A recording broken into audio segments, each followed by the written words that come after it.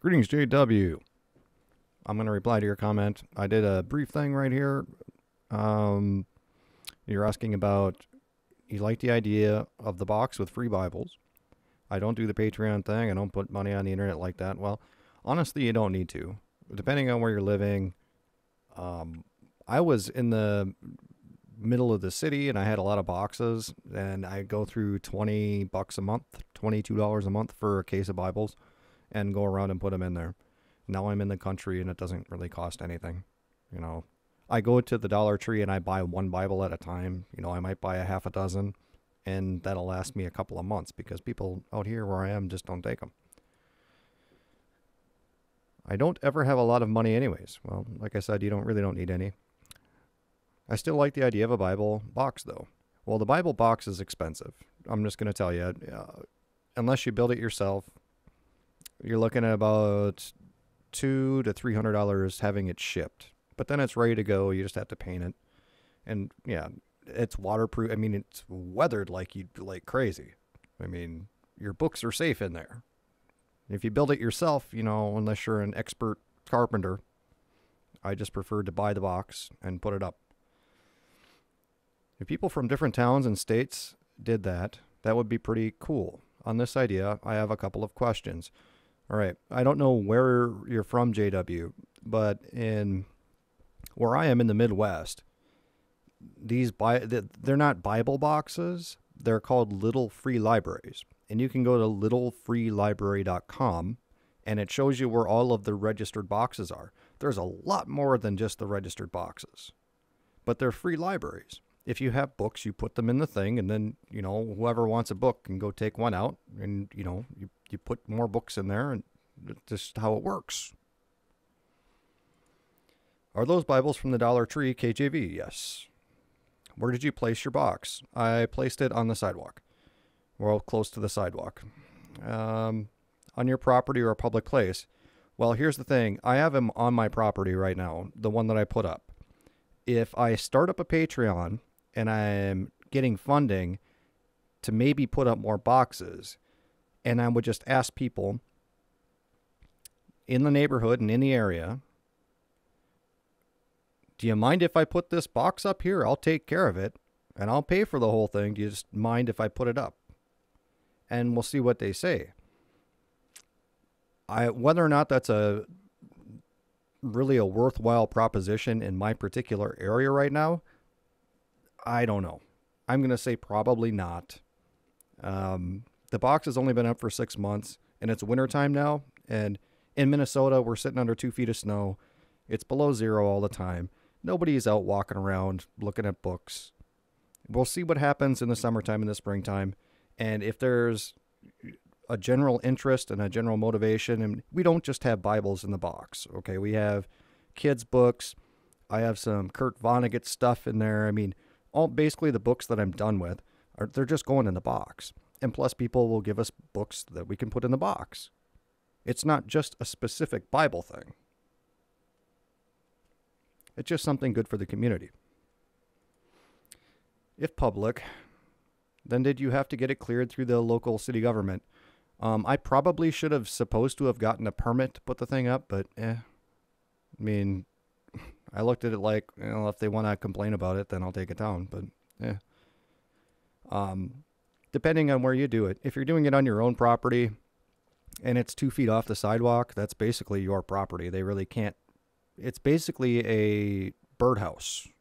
I mean, you can't say it's a structure. All right. It's basically a birdhouse, big birdhouse. And there's only going to be limitations on how far it is off of the sidewalk and things like that, depending on where you're at. I live in a pretty socialist empire republic in Minnesota, and I haven't had any problems.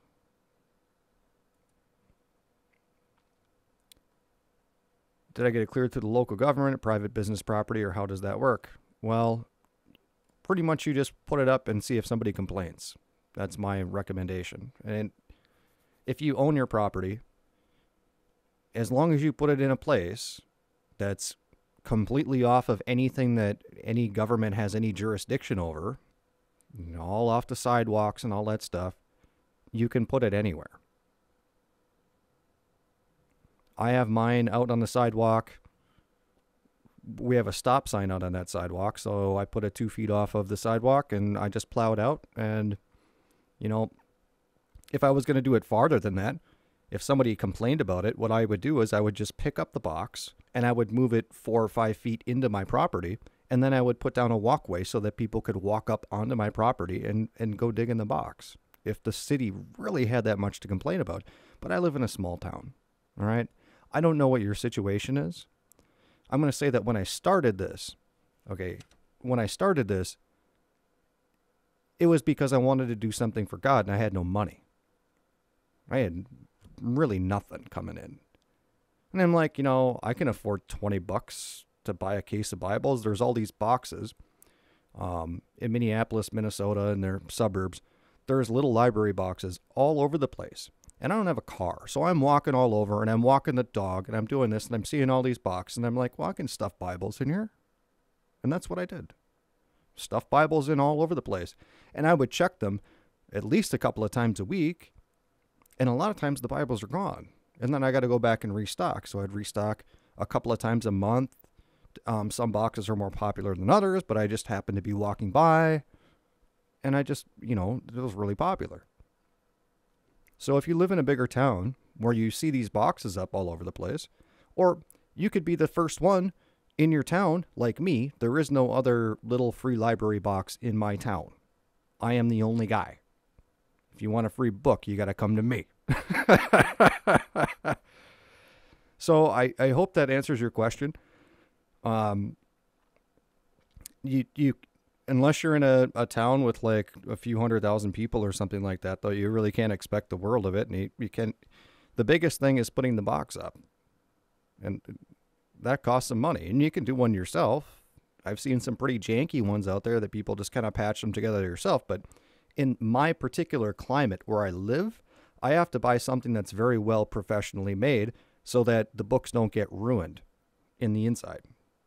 I have 30-mile-an-hour winds here. It's generally below zero overnight. 30-mile-an-hour winds combined with rain/snow is pretty rough on stuff. So we got a professional box done. It's all, watertight and everything like that. And it was like $200 to buy, maybe a little more than that. And then, but it was like $75 to ship it because I think it came from like Holland or something. It came from another country. So yeah, if you're more interested in that, search Little Free Libraries. I do not have the SKU number for Dollar Tree for the Bibles that I get, but they are the ones that you're just going to find in the store if you have Dollar Tree around. If you order them off the internet, you'll have to pay shipping. So I don't even know if that's worth it at that point. I pick them up from the store and I pay taxes on the Bibles, but I don't pay shipping. The biggest thing, though, is what I mean about vetting them is there are certain key verses where you can tell what translation they come from. And it's not necessarily a translation. It's who is doing the printing and what manuscript they got. And like most of this stuff comes from China. Okay. If you open it up in the first line, it says, in the beginning, God created the heaven and the earth without a plural. It's an accurate translation. There are a couple other verses you can check, and I don't know them off the top of my head. But that's the first thing that I do anytime I look at a KJV is open it up, and if it says heavens and the earth, I know, drop that one. Go for something else. And this one, I think its part number is 150907. And this is one that comes from Kappa Books, LLC, printed in the USA. And I could read the SKU number. I don't think that would make much of a difference. But what the heck? We'll read the SKU. 88908-26000 is the SKU number for it. And I do have the part number somewhere in my emails when I order new Bibles. But like I said, I haven't had to do that in probably a year now. I just buy them one off, like half dozen at a time, when I'm in Dollar Tree in the town. So yeah, by all means, I think it's a great idea. If you want to do that, it doesn't cost a lot of money. If you can't afford a box, buy the Bibles and find a box. Go to littlefreelibrary.com and it has the Google map of where all these boxes are. If you got a car, you can go up and go drop them off. With that, I'm out of here. God bless.